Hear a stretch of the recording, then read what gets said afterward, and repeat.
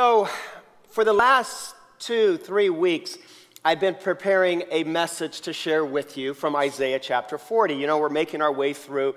And I came to Isaiah 40, and there's this fantastic verse that I want to read to you. And it reads like this, Isaiah 40, verse 8, "The grass withers and the flowers fade, but the word of our God stands forever." It's one of my favorite verses in the whole Bible. The grass withers and the flowers fade, but the word of our God stands forever. And so I've been preparing this message for the last 2 or 3 weeks on just this passage. And my encouragement has been that we read the Bible and not just read it, but when we read it, we need to realize God is speaking to you. That was my message for this morning. As you read the Bible, God is speaking to you. And then he's also calling you when he speaks to you to do the things that he's telling you. So that was Isaiah 40. That was the message that I had prepared to share this morning until 5 a.m. on Friday. 5 a.m. on Friday, I was laying in bed, and it's still dark outside, and all I could think about was $100,000. We need $100,000 in a month. I'm going to be honest with you. It's one of those nights I just can't sleep because I'm thinking, have I led poorly? Have we made a mistake? Is this all too big for us? We're going to come up short. That's what I felt with just a month to go, and we need $100,000. And I felt overwhelmed. And so at 5 in the morning, I got out of bed, and I did what all of you would have done. I went and made some coffee. My son had sent me it's called Red Tiger from Portland, Oregon. So I made a strong cup of that, and then I got out the Bible. And I hope that's what you do too when you can't sleep and you feel panicked and afraid and anxious and you're worrying. And so I started to read. Now, for me, my devotional time, I read on my iPad. So it was actually my iPad I had. And I turn it on. And I've been reading ahead of us in Isaiah, slowly making my way through the book of Isaiah. And when I turned it on, it was already to the next chapter that I was set to read at. And so when I turned it turned on to Isaiah chapter 54. Now, for my quiet time on my own, I read from the Message Bible because it feels devotional. And then I turned it on and I started to read. And this is it. So Eugene Peterson, it's a paraphrase, but he titles the different sections in the Bible. He puts in his own title, and he titles this. The first thing I see is Spread Out, Think Big. And I'm thinking, no, it's 100,000, and I'm panicking. But I'm going to read Isaiah next. And so I started to read, and this is what I read. "Clear lots of ground for your tents. Make your tents large. Spread out. Think big. Use plenty of rope. Drive the tent pegs deep. You're going to need lots of elbow room for your growing family. You're going to take over whole nations. You're going to resettle abandoned cities. Don't be afraid. You're not going to be embarrassed. Don't hold back." And then this was my favorite line. "You're not going to come up short. Because the Lord your Maker is the God of angel armies." Don't you love that? And so I read that, and then I read it again, and it felt really good, and I read it again. And I had all this peace, but as I read it 2 or 3 times, as I told you, I'd been preparing this message on how when you read the Bible, God is speaking to you, and then he's just not speaking, he wants you to do it. I felt God clearly was speaking to me, maybe like he's never spoken so clearly to me in my life. And then as a pastor, I think one of our roles, one of our jobs is to share with the people, you, what God is telling us. And I felt like God was saying, share this passage with your people.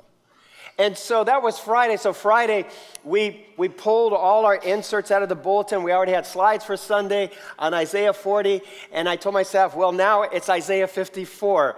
And so I wanted to spend this morning, I felt like God wants us to spend this morning just looking at these 5 verses in Isaiah 54. And so turn there with me. And I want to start with verse 2. And in verse 2, we read, "Make your tents large. Spread out, think big." And so we're going to start with this slide that says, think big. Stretch out your tents and think big. And that's the first message there.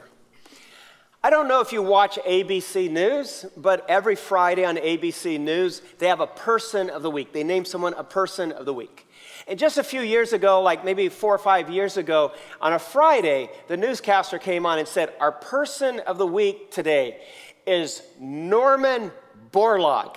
You go, who is, and maybe you're thinking right now, in the rest of America, who is Norman Borlaug? Well, they go on to explain.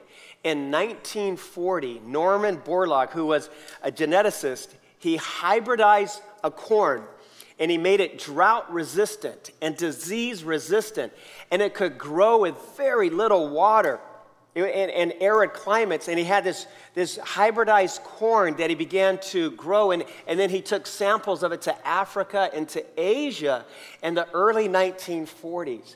And all of a sudden, in the savanna lands of Africa, they could grow rice like a weed, and all over the windswept plains of Asia and South America and Peru, they could grow corn where they've never been able to grow corn before.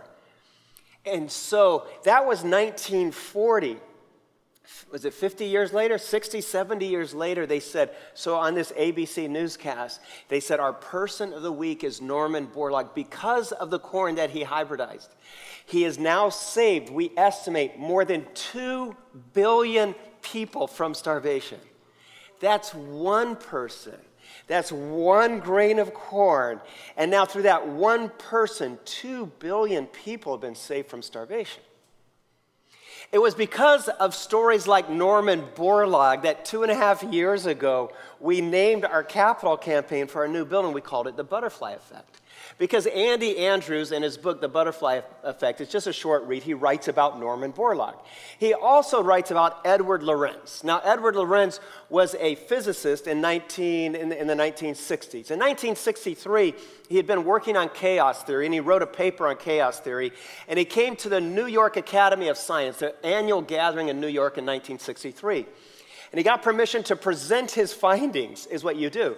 And so he presents this paper, and his name for it was the Butterfly Effect. And Edward Lorenz said to this gathering of scientists in 1963, some of you have heard this story from me before, but let me tell it again. He said, my theory is that, for example, when a butterfly in Africa moves its wings, it puts molecules of air in motion, and everyone agreed with that. And so a butterfly flaps its wings, and the air starts to move. He says, my theory, I found that air moves, and in turn, more air moves, and in turn, more air moves because of that, and in turn, more air moves over here because of that until it keeps moving, and then on the other side of the Atlantic, off the coast of Florida, a hurricane will form. That was what he proposed.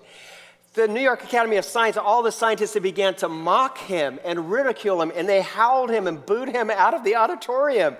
They said, this is nonsense, it's preposterous, it can't happen. And so his theory turned into folk legend. No one really believed it until 1993, 30 years later. Some Harvard physicists began to take his ideas, and they studied them closely, and they found out that Edward Lorenz was right. He was so right. They said, in fact, this is so true. It's a law of physics. And here's the name of the law of sensitive dependence upon initial conditions. Some of you knew this already, and so you're smart people. But the law of sensitive dependence upon initial conditions. And they've named the butterfly effect a law of physics. And here's the thing, science has shown that this butterfly effect is true of any first movements, including first movements among people. That's why 2.5 years ago, when we started this capital campaign, we said, your life is like that. This church is like that. If we start a movement here, it's very possible we might change circumstances in Haiti and as far away as Africa and as far away as Thailand. Things might happen from this church, and it's just not they might happen, they're happening. Do you see how that works? That's why we chose the language butterfly effect. Your life, my point is like that. You see, your life touches another life, and then that life touches another life, and then that life touches more lives until 2, 3 generations later, the things that you have done with your life now are changing people's lives dozens of years later, not any different than Norman Borlaug's life. That's your life. That's my point. I want you to write down 3 simple questions. You don't have to, but if you have a pen, write down, because we should be asking ourselves this all the time. When I act, does something important actually happen? That's the first question. Here's another question. Do I make a difference in this world? And here's the third question. Do I really matter? Do you really matter? Here's the answer. Yes, yes, and yes on all 3 of those. The problem is we're taught at a very young age that you come from nothing and you'll return to nothing. But that's a false notion. I want to remind you this morning that you matter. Your life matters. Every single thing you do matters. Even the small things. But tomorrow, every action, every word you speak, it matters, because with your life, you are either influencing generations to come or you're harming generations to come, but you don't live neutrally. And here's what we sometimes miss until we read passages like Isaiah 54, where he says, I have plans for you, stretch out, think big, is that our God has this incredible plan and vision and destiny for your life. And sometimes we miss it or we think it's too big. The problem is that not everyone, not all churches call their people to think this way, but from the very beginning of this church, we try to help our people see that God had a plan much larger than this street corner for us. I remember my first month when I got here to Chandler, my first month, every Monday, I would spend all day Monday looking for land, because I knew we needed to build. I knew that 85% of churches and schools died. I knew we needed to get out of the school cafeteria that smelled like fish sticks. And so I was looking for land. And when I looked for land, I was only looking at 20-acre parcels. And now I had friends say, Palmer, why are you looking at parcels so big? They said, in fact, it'll be more than $1 million. And I go, I know. And then at the time, we only had maybe 100 people, counting every man, woman, and crying child. We might have had 40 adults at the time. And I had people say, Palmer, you can build a church on 10 acres. One person said, you can build a church on 5 acres. You don't need 20. Well, here's the thing. You could probably build a church on 1 acre. But I have this feeling in my gut that churches that build on 1 acre aren't serious about changing the circumstances and the lives of people for eternity on the other side of the world. And so we kept looking for 20 acres until we found this grove, and it felt impossible. My point is, the way you live today and tomorrow and every day is a reflection of the size of the God that you worship. So think about that with me. The way that you live your life is a reflection of the size of the God that you worship. I think there are some people that attend church that worship very small gods. And we forget that we have this enormous God with incredible, limitless abilities. But if you are fearful of something today, I would say your God is too small. If you are anxious about something, then maybe your God is too small. If you're discouraged about life right now, then maybe your God is too small. Here's the thing about great people of faith. When you read about them in the Bible or in history or even today, great people of faith follow this God that is huge. I love hearing great people of faith pray, because great people of faith, they pray ridiculous prayers, absurd prayers, improbable prayers. And so that's my invitation to you, is to start following that kind of God. And so ask God for a larger tent. Ask God to enlarge the place of your ministry, to enlarge everything that you're doing for him. I'm going to ask you to write 2 things down if you have a pen. 2 things. And just spend today thinking about it.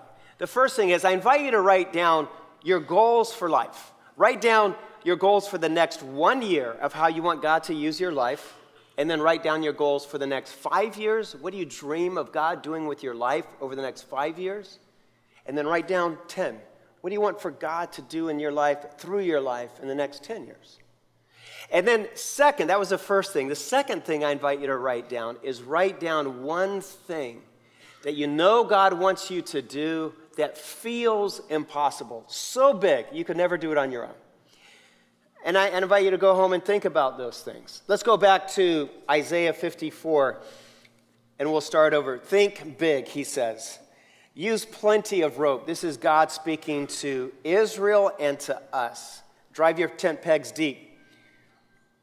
You're going to need lots of elbow room for your growing family. Don't you love the language there? And so I have this thought here. Your family is growing. This family, our family here is growing. And maybe you come at 11 and you don't always see that it's growing. It is. The last service, we could hardly fit everyone in here. And maybe you don't know, for example, during our Sunday morning, we have just first and second grade. We have more than 100 first and second graders. Our zone ministry, it's just fifth and sixth graders. We have more than 100 fifth and sixth graders. We have more than 100 high schoolers that will meet this morning. Your family is growing. Have you ever been in someone's house and had the feeling like you're not wanted there because there's not enough room for you? Because there's not enough space? It happened to me once, just once. When I was in college, a family that lived near us where we went to school invited me and my twin brother over for Thanksgiving dinner. So we accepted, and then I realized that one of my friends whose family lived out of the country had nowhere to go for Thanksgiving. And so I called this lady up and I said, hey, can I bring my poor, starving college, student friend with me? He has nowhere to go for Thanksgiving. And she said, let me just ask you, if I ask you that, hey, can I bring someone with me? What would you, we usually don't talk out loud at the Grove, but I want to hear your answers. What would you say? Yes, by all means, for sure. She says, ooh. She said, no, you can't bring him. She said, I don't have enough chairs to go around the table. I said, what? Hang on, he's just one kid. How are the pianos? She said, no, there's not enough chairs in my house. Well, your neighbor has chairs. How about the patio furniture? There was no room, she said. And it's a horrible feeling. So we left I said, I'll bring you leftovers, buddy. I'm sorry. And so that's what we did. But sometimes people come to the Grove and it feels like there's no elbow room or there's no space, as Isaiah says, or there's no space for them. But our family is growing. And maybe you haven't noticed, I don't know how you can't help but notice, but when you drive around this area, and I've tried counting, and I got to 20 and I quit counting, but within a 5-mile radius of the Grove, there are more than 20 subdivisions under construction. There's Leighton Lakes. You name the builder, they're here. Mary Kay Homes, Standard Pacific, Ashton Woods. At Bridges, there's 5 builders alone, from Arizona Avenue to Riggs to, you name the street, Lindsay, Val Vista. There's subdivisions going up all around us. Our family is growing. And we need your help. My point is, we need your help to expand our stakes and to build this larger tent that we're working on. Verse 4, and so let's keep reading here. Verse 4, we read this. Do not be afraid. You are not going to be embarrassed. Don't hold back. You're not going to come up short. For your Maker is the God of angel armies. I love his language here. Do not be afraid. And so I've written, take courage. Maybe you don't know this, but in the Bible, this is the most repeated phrase in the whole Bible. Don't be afraid. Fear not. 366 times the Bible says, don't be afraid. Take courage. Enlarging your tents, when we read Isaiah's language, is risky business. There was a group of researchers just recently that pulled together people, a room full, several dozen people that were 95 years old or older. And they wanted to learn from them. And so they asked them one question. This room filled with people over 95, so picture that. And they asked them this question. If you could do it all over again, so that at the end of their life, if you could do it all over again, what would you do differently? So if you could do it all over, their overwhelming number one response was, could you repeat the question louder? Yeah, that was the number one answer. Okay. All right, I just made that up. Their number one answer was, if I could do it all over again, I would slow down, soak in more sunsets, and eat more ice cream. That's what they said. The old people all said that, and that's awesome. And so permission to eat more ice cream. But I'm getting to their second answer. Their second answer from all of these people over 95 years old, they said this: I would take more risk.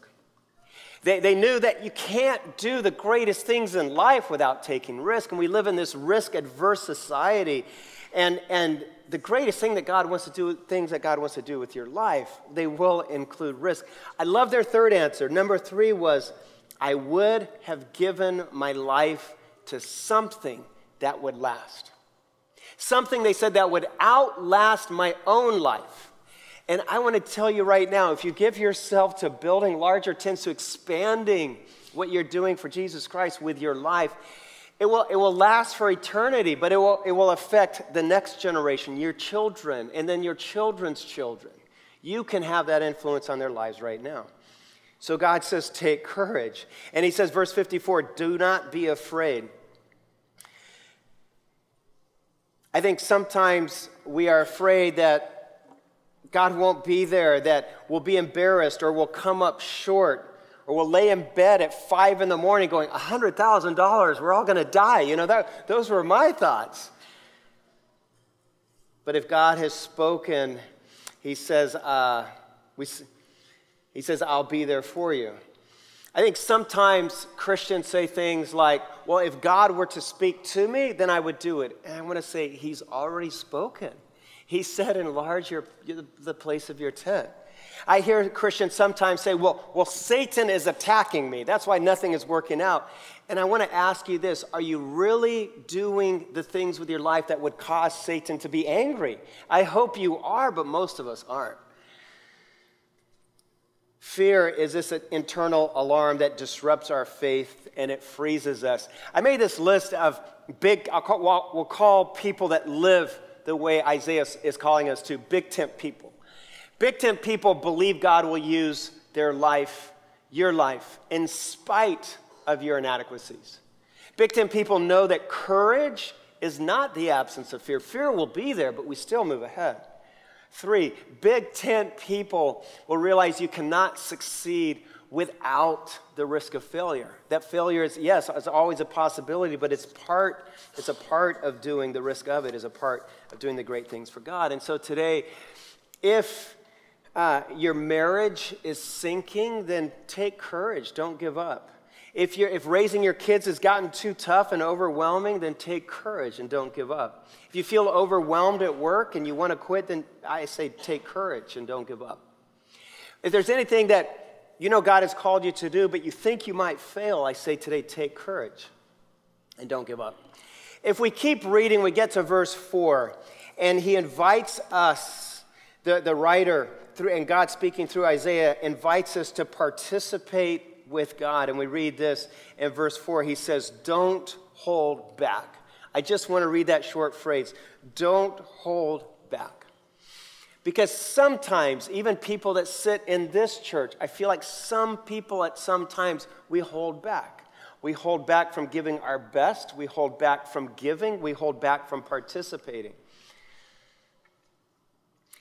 In Genesis chapter 13, I'm reaching back to God speaking to Abraham. He says, there's some land that I want to give you. He says, look, north, east, west, south. He said, it's all yours, but you have to participate with me. You have to go walk it.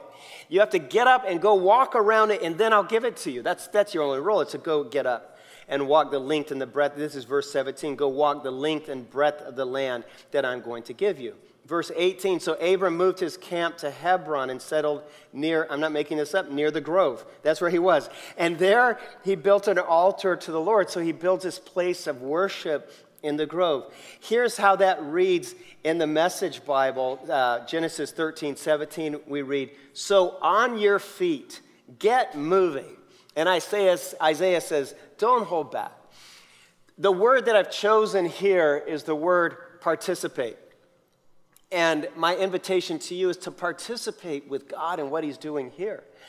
That's always been our challenge at the Grove. There's some churches that are okay with people coming to church and spectating. But at the Grove, we've always said, no, we want participants, whether it's in a worship service or whether it's becoming modern-day abolitionist in Thailand. We want you to participate in all of those things.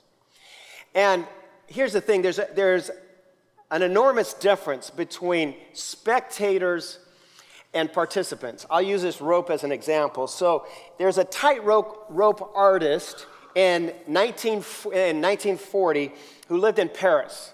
And he was walking across everything. He was stringing up rope between buildings and walking across it.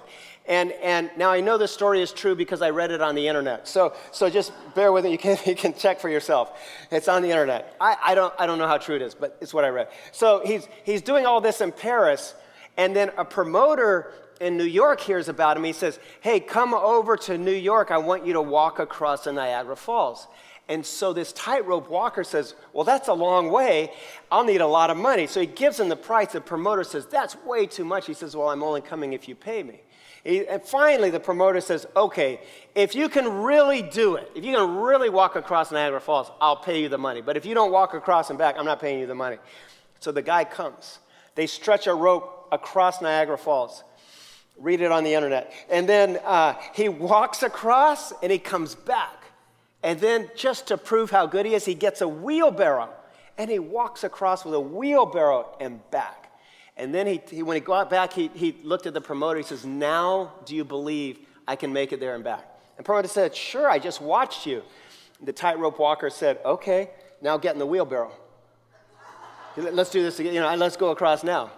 And you see, there's a big difference between standing on the shores of Niagara Falls and watching the wheelbarrow go. It's another thing to get in there and participate and be a part of it. But at the Grove, that's what we're at. We're asking you to get in the wheelbarrow and not just watch. I want to say that this growing family is your growing family. The needs of this church are not someone else's needs. They're our needs together. Sometimes I and our leaders feel like we're carrying the load of the need of this church by ourselves. And I was reminded on Friday as I read this passage that this is all of our need to carry together. And then I'll just end with this one line, verse 5, where we read, first verse 4, don't be afraid, don't hold back. Verse 5, for your God is the God of, for your maker is the God of angel armies. And if your God is on your side, then everything is possible. Everything is doable. And sometimes we forget that. Josh and his team are going to come up and they're going to lead us in this song, God of, I forget how it goes, but it says something to the effect that the God of angel armies is right here by your side. And while we do that song, I want to invite you to do this. I want to invite you, if you would, to fill out this card. And if you would, as an individual, as a couple, as a family, come and put this card here. And our need is 100,000. I'm going to tell. Can I tell you what happened in the last two services? The first service, and it's not very many people, they gave. This is a chart. We've never done one of these before. They gave $19,000. And then I told you our need was 100. The next service gave us 72,000. We topped 100 in two services. Can we give a hand to the church at the Grove? I mean, that's unbelievable.